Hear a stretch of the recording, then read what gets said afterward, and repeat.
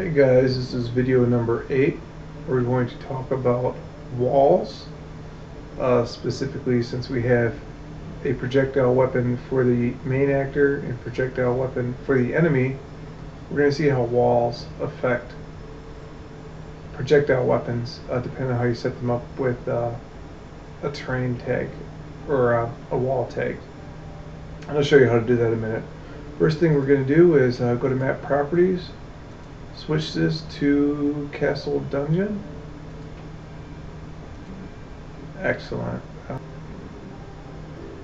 Excellent. So we'll start out and see how projectiles work when a wall tag is not set, and then I'll show you how to set the wall tag. See, you're shooting right to the wall. Go to hotkeys.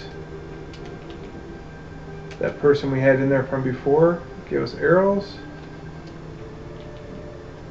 and you see I'm able to shoot right through the walls, and so are they, and that's not what we want.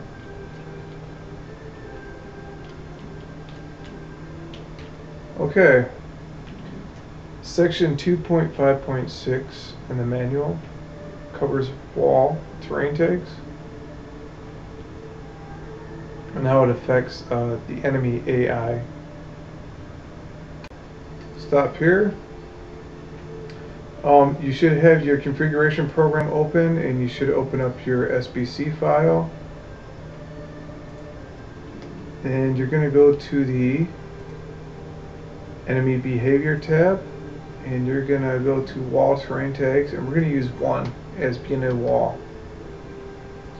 Click on generate configuration script, generate, copy to clipboard, go to your script editor and go to the first page of the script, select all, paste, apply, okay, and next we need to go to this specific tile set and make sure that the auto tile and these walls are set to a 1 for their tag. So go to the database, go to tile sets, go to Castle Dungeon, go to terrain tag, and anything that's a wall we will want to set as a 1.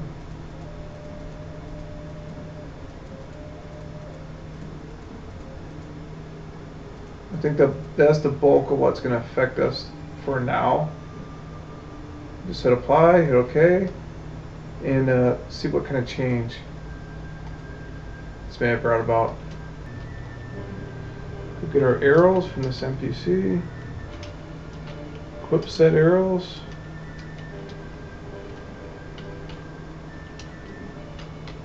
And it doesn't look like I'm able to shoot through the wall anymore.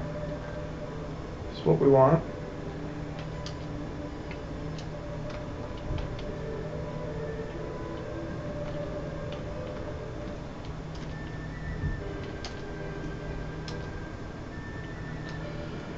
Alright, that's it for this video.